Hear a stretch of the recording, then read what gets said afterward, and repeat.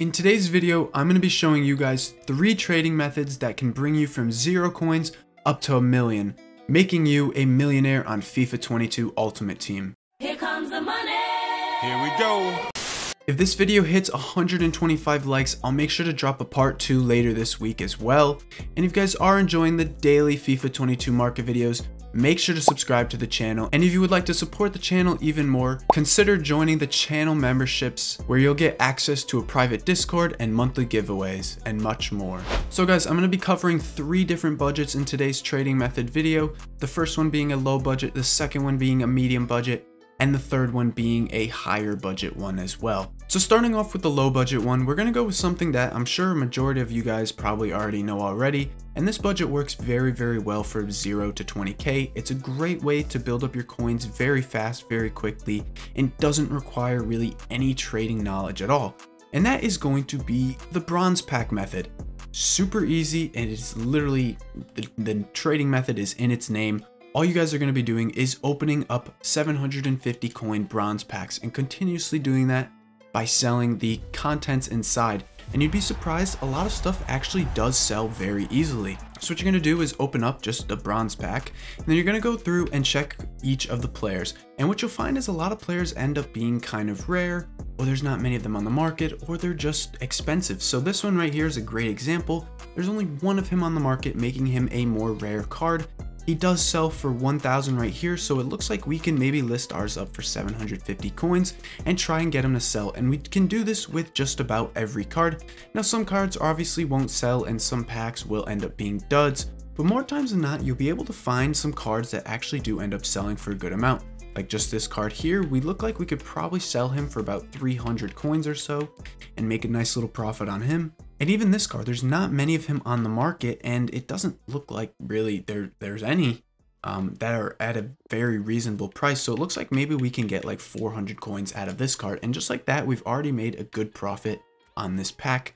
Now, of course, badges, kits, and all that good stuff sell as well. And another really gem kind of thing that you can pack. French managers actually sell for 5,000 coins in this game right now, just because there's such a lack of them at every tier. The bronze ones sell for a ridiculous amount. Another good thing to look out for is any of these bronze rare cards. These ones usually do end up selling for way more than discard anyways. And right here we actually got Mura, who obviously, you know, is very hyped up in this game thanks to Danny Aarons. So right there we can make, we probably made about 1.5 K on this card, which is really nice. And this guy as well looks like he can sell for a couple hundred coins. So right there we get a really profitable pack. And as I said, not every pack will be super profitable. Sometimes some of them aren't that great, and that's okay. But right here, you know, we get really lucky, and we're able to walk away with some really nice profit. Now, some things to know while doing this method. 1, the timing of the market. Obviously, when it's later at night, you're going to end up seeing that there's less stuff on the market, and you're actually going to be able to sell some things that maybe you wouldn't during the middle of the day. Another thing to watch out for is the team of the week. Any silver team of the week that has a base card that is bronze means that you can actually pack them in a bronze pack, and those sell for I think about 6 or 7k. So that's a really nice profit to make off a bronze pack as well. So obviously keep an eye out for those too. And when we do end up getting League SBCs, which should be rather soon, any card that's in one of those top leagues or whatever can actually sell for a really good amount of coins. And if you guys are doing the bronze pack method beforehand, you guys actually might want to end up keeping some of those top tier cards so that you guys can use them later on in League SBCs. And of course, like I said, make sure to check any really cool kits, badges, or anything like that, because you would be surprised. A lot of them actually do end up selling for a little bit, and you can make some really nice coins that way too. So moving on to our second kind of trading method, and it's kind of a sniping filter, kind of not.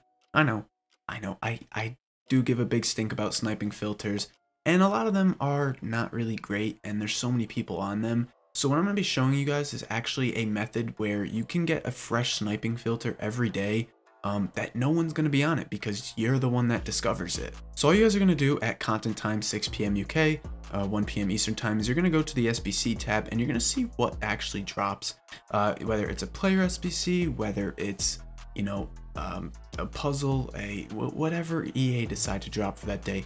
What you guys are going to do is go in and you guys are going to go and see what the requirements are. So today we just got Gausson's and we can see that he's 83 rated and an 84 rated squad. So I know already that there's going to be a ton of 82 and 83 rated cards that are probably going to go up in price. So what you guys are going to want to do is head over to FUTBin and head over to what is called the market tab. And what you're going to want to do is go to the index 81 through 86, and you're going to go and pick the rating that was required for a squad. So typically I'd like to do this with 81 and 82 rated cards. However, 83 is still going to work perfectly fine because they're so low anyways. It doesn't really matter too much. And what you're going to do is actually go right here and find out which cards are the top up or the top down. Now, of course, I am recording this kind of late at night, so, you know, the filters are kind of dying down.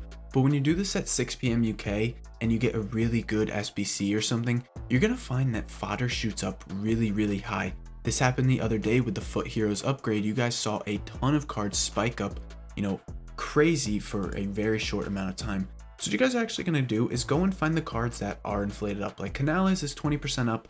Usually I like to do this with cards that are 50% up, but just as an example for the video, I'm going to show you guys what he could be going for right now. So we do know that he goes for 1.3k, which is still kind of inflated for his price. So what we go and do is head over to the transfer market on console, or if you guys are more comfortable, of course, sniping on whatever.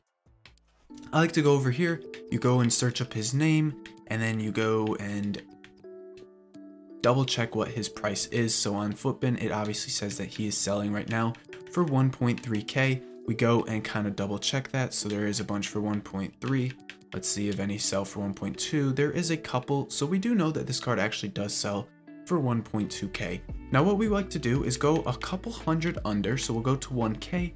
We set our max to whatever, and we just go and keep kind of sniping away. Now I always set a couple hundred under, or you know, whatever, to avoid the EA tax, which is 5%. You guys can kind of do your own math. FUTBin has built-in calculators and stuff like that, but you always set it a little bit under so you can make some profit plus avoid the tax. And so as we do know this card does sell for 1.2 or 1.3k. So if we just keep sniping like this, any cards that we do end up winning under 1k will be very good. Now the higher the inflated card, obviously the more that are going to pop up as undercuts. Of course, it being super late at night, it might be kind of hard for me to find a really good deal, but you guys can do this with just about any rating and really any card. Now like I said, my favorite is to do it with the 81s through the 83 rated when we do get good SBCs, because those cards tend to shoot up the most and they're really, really profitable. And I will say this method actually does work a little bit better on Xbox. Don't get me wrong, it still works fine on anything else, but it does work just a little bit better on Xbox just because it's so good. And as I said, you guys can really do this with any inflated cards, even some of the cards that are top down. So for example, we do know that Romagnoli, it does sell for 2k, and he is an 82 rated card. For example, he is a gold common, so not many people are going to know that this card actually does sell for 2k on Xbox. So this is a good example of finding a card that's kind of inflated in price, and we can go and kind of search him up, and we'll double check that price that he has. Romagnoli. So we go and check his price, and we know that, yeah, he actually does sell for 2k or more. So we can do is set our filter for about 1800 so we can avoid some tax and make a little bit profit as well. And we kind of just keep sniping until they pop up. And you'll find with gold commons at like 6 p.m. or any gold rares, they pop up a lot, and a lot of undercuts will. Now, of course, I am recording this at like 3 a.m. UK, so it's not going to be the most lively filter. And as I said, this really does work the best, and I would really only do this between 6 and 8 p.m. UK, and really I wouldn't even start doing this until about 6:15 UK time when content drops, just because that way it gives time for some cards to kind of inflate. FUTBin can kind of update all the solutions and stuff and prices, so you guys can kind of find what the best cards are. But these are some really nice cards that you guys can use. Just find cards that are a little bit inflated higher than, say, the normal would be. So we know 83s are like discard price, so any 83s that are obviously fodder or something that you see are inflated a little bit more, that would be a good choice. 82s, 81s, especially the 82s and 81s, because they're not as needed for SBC. So when you find a super inflated card, you'll find that people usually do a lot of lazy listing, and you'll be able to make some really good profit really fast. All right, so I did cut it just quickly to when I actually want to snipe. I did want to show you that this does work, and we did just get this one for 1.6k, as you guys can see here. I'll actually just list him up for 1900. He'll obviously sell at 2k if I wanted him to, but I'm gonna list him up at 1900 just so he sells for the sake of the video. And you guys can see that this does work, and of course, you know, it becomes extremely profitable when you guys do this at a prime peak time. So finally, for our third and last method, and you guys can do this with really any budget over 100k, I would recommend, but this is going to be flipping cards during promo panic. Now, of course, you guys can flip cards any time of the day, but this one I want to really just focus on a certain time, and that's whenever we get a ton of panic or you see the market kind of dropping a lot, because when these markets do drop, you guys find that these could be the best buying opportunities, as seen here with this Vinicius Jr. I saw that he actually ended up falling down to about 190k during the content time on Xbox, and he's actually a very unique one.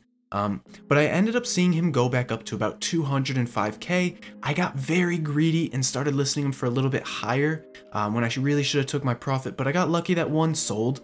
However, I did hold a couple more, and he actually ended up coming back down a significant amount. But you guys can do this with really any card. I've showed you guys day in and day out that I do this all the time with Mo Salah, and I'm actually doing it with Trent right now. I picked him up at 195 during the panic earlier today, or earlier yesterday for the promo, and I'm actually going to be able to sell him for 215 in about 45 minutes when he unlists. But you know, again, another really nice quick sale, and you guys can do this during any promo as well. So I'm going to show you guys what to kind of look for during this time. So obviously at 6 p.m. UK, when a promo comes out or whatever content comes out that's really causing the market to come down, this would be like an icon pack or the FUT Heroes pack, for example. What you're going to see is a certain card type kind of drop down. So obviously today we did get these promo packs. We got 50Ks and then 25Ks at 6 p.m. UK. So a lot of people were opening packs, and we're seeing a ton of supply kind of come onto the market. And with the supply, we did just see a bunch of panic as well. And as you guys can see by the index 100, the index special, the index gold, we saw kind of a big dip kind of come down into the market. Now the index gold isn't the greatest example, and the index special will probably be very flat as well. But oftentimes what you'll see is that there's actually kind of this rebound period, and right here the index special kind of shows it much better. As you guys can see, there was this initial dip between the first kind of half hour, an hour of the promo coming out. And what ended up happening is for the rest of the evening, the cards only went up. Now obviously they're starting to fade back down a little bit, and that's just due to the fact that, you know, it is 3 a.m. UK while I'm recording this video, so there's not much demand on the market right now. But this is something you guys can do literally every promo. It happens every time there's panic on the market. There's a big dip, and then, you know, it kind of just rebounds. And the best thing to kind of do is just time the bottom. So with no lightning rounds right now and only promo packs every Friday, that kind of bottom ends up coming between 6:30 and 7 p.m. UK. It's a really easy time, and it happens all the time, and it happens on almost all cards. Now the cards you guys really want to look into are any out of pack special cards. These are the cards that tend to do the best, so whether it's icons, whether it's old team of the week cards or old promo cards, these cards always move the most and they're the most profitable. So these are always the cards I'm looking for. A few gems that have worked very well for me this year. First in for Mo Salah. I've done it a few times actually with Son, and icons all the time work so well during 6 p.m. UK times, especially on promo days. They work amazing. They dip so much, and then the entire icon market, as you guys can see, just completely rebounds up, and it happens literally every single time. Now, of course, you guys do have to kind of keep in mind about overall trends. So obviously icons overall have gone down very much. So you guys really want to sell quickly for profit. Usually if you don't sell by 10 or 11 p.m. UK, you will end up losing coins. And that's what happened to me with Vinicius. I knew he went up, he did go up, and I had profit in my hands, but I decided to be kind of greedy. I held on and I tried to sell him for just a little bit more. I ended up paying a price for it when I really shouldn't have. I should have just sold at his current market price. And that's why you guys kind of have to pay attention to the overall market trend too, because obviously the market overall was going down, and I knew Vinicius overall was going down because he did have a second inform. So that was kind of a dumb idea for me. But you guys always got to keep these other factors in mind too. When flipping these cards, it's always about trying to be quick. don't try and squeeze out as much profit as possible. Just try and get in and out for, you know, a decent percent, because those small profits, they do end up adding up in the end. As I said, if you guys do want to see a part 2 for this, make sure you guys drop a like on the video. If this video does get 125 likes, we will of course make another one. And if you guys have any questions about what was gone over today, please drop them in the comments. These are 3 really good filters or methods or whatever. They all work very well, and it's usually my go-to when it comes to building up to 1 million coins. And you guys really are going to make a ton of coins doing this fast. If you guys are starting with a very low budget, like I said, I recommend doing the bronze pack method from 0 to like 50k or so, and then doing that sniping filters method every day from 50 to 200k or so, 250k, and then just kind of trading and flipping cards. It's really that easy to do, and I'm telling you guys, just follow these methods. I mean, if you really wanted to, you could do the bronze pack method the entire way, and you'll eventually hit 1 million coins. Same with the sniping filters one. All these filters can help you make 1 million coins, of course, as long as you spend them wisely and all that good stuff. Again, guys, thank you so much for watching. It's much appreciated, and I will see you guys next time. Peace.